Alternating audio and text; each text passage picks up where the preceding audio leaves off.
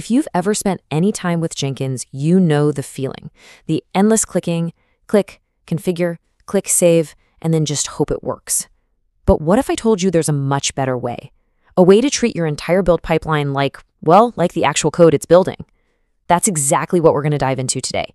How to ditch those fragile clicks and move to rock-solid code using something called a Jenkinsfile. So here's what we've got on tap. First, we'll talk about why the whole click-based setup is, let's just say, problematic. Then we'll meet the hero of our story, pipeline as code. After that, we're going to roll up our sleeves and build our first Jenkinsfile from the ground up. Then the fun part, we'll add some serious superpowers to it. And finally, we'll wrap up with how to keep your code from becoming a total mess. Sound good? Let's go. All right, first up, the problem with clicks. Let's really get into the weeds on this. Why is managing everything through that Jenkins UI just not going to cut it for any serious long-term project? I mean, we've all been there, right? You spend hours, maybe even days, getting a Jenkins job configured just right. It's a masterpiece. But where does it live? It's all trapped inside a web UI. And that means one wrong click, one tiny setting someone forgets to change, and boom, the whole thing can just fall apart. It feels so fragile, so brittle. And forget about trying to figure out who changed what and why. It's a nightmare. And this table just lays it all out, doesn't it? On one side, you've got the old way, the UI. It's all manual clicks, which means it's super prone to human error. Trying to track changes? Good luck. Replicating a job exactly? Almost impossible. But then look at the other side, the new way with code. Your entire pipeline is defined in a single text file. That means you can check it into Git right alongside your application code. It's version controlled, you can see every single change, it's easily reviewable in a pull request, and you can reuse and share pipelines like it's nothing. It's a complete game changer. You're no longer just clicking buttons, you're writing software that builds your software. Okay, so what's the secret sauce here? What's the piece of magic that makes all of this possible? Well, it all comes down to one single powerful file. It's time to meet the star of the show, the Jenkinsfile. And really, it's that simple. It is just a text file. Usually you just name it Jenkinsfile, capital J, no extension, and you check it right into the root of your source code repository. And think about what that means. Your build process now lives with your code. When your code changes, your pipeline can change right along with it, all in the same commit, all in perfect sync. Now, once you dive in, you'll find there are basically two flavors of Jenkinsfile. You've got scripted pipeline, which is the original. Think of it like a blank canvas. It's pure Groovy script, so you can do literally anything you can imagine. It's super flexible and powerful, but that can also be a little intimidating, right? On the other hand, you have declarative pipeline. This is the newer, more structured approach. It's kind of like building with Legos. You have predefined blocks and sections that you snap together. It's much easier to learn, way easier to read, and for 90% of what you need to do, it's perfect. And because of that, it's what we're going to focus on today. Okay, enough talk. Theory is great, but let's actually build something. We're going to construct our very first Jenkinsfile right now, piece by piece, starting with the absolute core components. So every single declarative pipeline you'll ever see is built from these four fundamental pieces. First, you have pipeline. That's just the big wrapper around everything. Easy enough.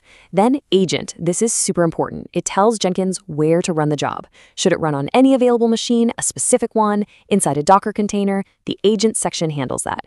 Next up, stages. This is basically the container for all the different parts of your workflow, like build, test, deploy. And finally, inside each stage, you have steps. This is where the real work happens, the actual commands you want to execute. Let's see how these all snap together. And here we have it. This is literally the most basic, bare-bones Jenkinsfile you can write. It's like the hello world of Jenkins pipelines. You see our pipeline block wrapping the whole thing.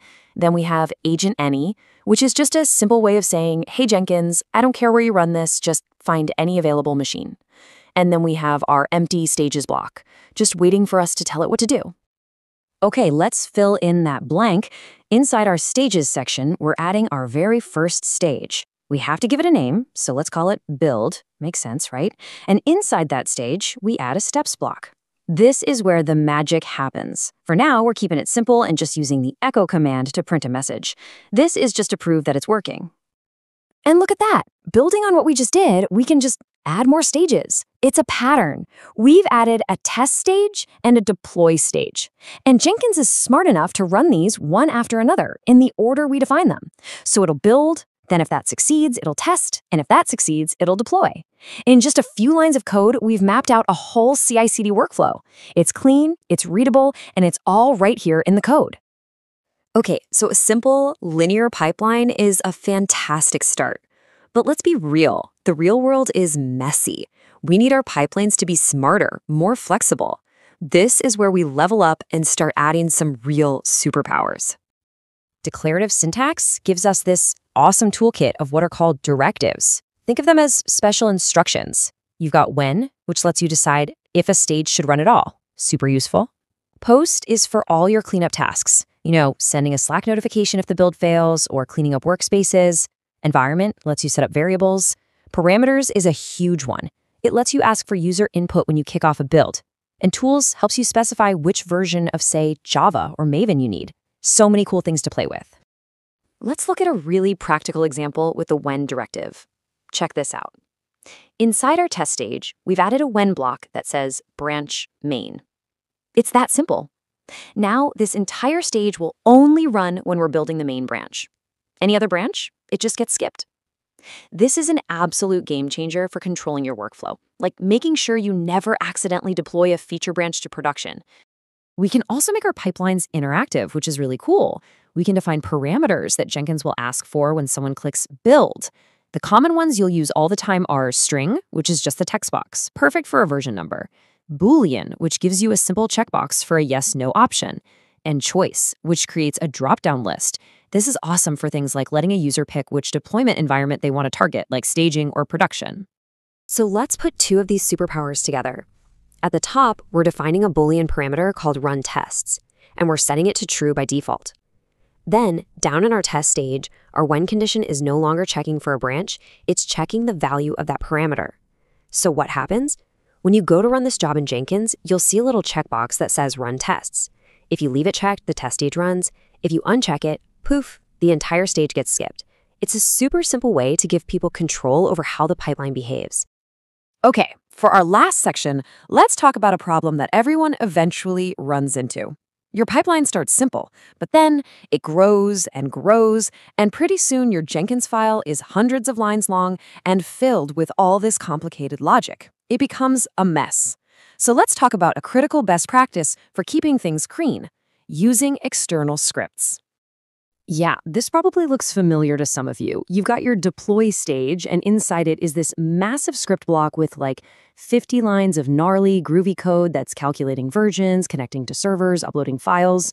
It works, sure, but just look at it. It's impossible to tell what's going on at a glance. You've completely lost the plot. The high-level what is buried under all the low-level how. But now, look at the after. It's beautiful. All that messy code is gone. Instead, we have this one line at the top, def utils equals load deploy utils.groovy. This pulls in another file from our repository, and now our entire deploy stage is just a single, simple function call, utils.performDeployment. All that complexity is now tucked away neatly in that other file. The Jenkins file itself is back to being simple and readable. You can see exactly what it's supposed to do without getting lost in the details. And that's really the big idea here. Your Jenkins file shouldn't be a giant 1,000-line script. It should be an orchestrator, a conductor. Its job is to define the high-level flow of your process, not get bogged down in the nitty-gritty. When you do this right, your Jenkins file actually becomes documentation for your build process. So there you have it. By moving from clicks to code with the Jenkins file, you're fundamentally changing how you work. Your build process is no longer this fragile thing hidden in a UI. It's a first-class citizen in your repository. It's versionable, it's reviewable, it's reusable. You can apply all the same software engineering best practices to it that you do for your application code. So the real question is, now that you have this power, what are you going to build with it? Hey, we're diving into a huge shift in automation, getting your Jenkins builds out of the manual clickfest of the UI and into powerful, version-controlled code. Yep, we're talking all about the Jenkins file. Here's how we're going to break it down. We'll start with the big why you'd even want to move to pipeline as code. Then we'll dissect a Jenkins file piece by piece. After that, we'll level up and add some logic, figure out how to handle secrets, and finally, make our pipelines interactive. All right, let's get into it. So first up, why bother writing your pipeline as code? Well, it's all about making your build process just as reliable, transparent, and, well, sane as the application code it's actually building. On the left, you've got the old way. You know the drill. Clicking through endless menus in the Jenkins UI. It's totally manual, you have no idea who changed what, and trying to copy it is a nightmare. But on the right, you have pipeline as code. Your entire build is defined in one file that lives right there in your project's repository.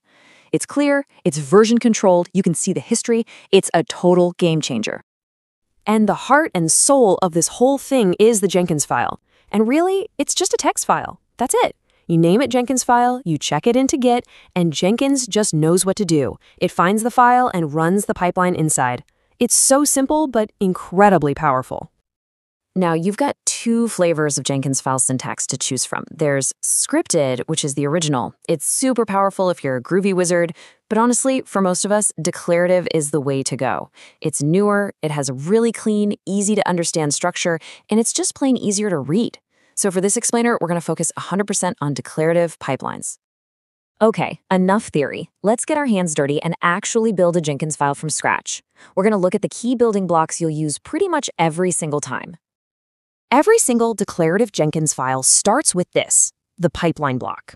Just think of it as the main container, the big wrapper for your entire process.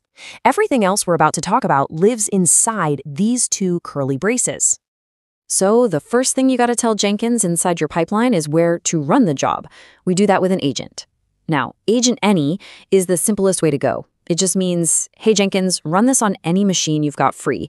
It's perfect for getting started. Next up is the stages block. This is where the magic really happens.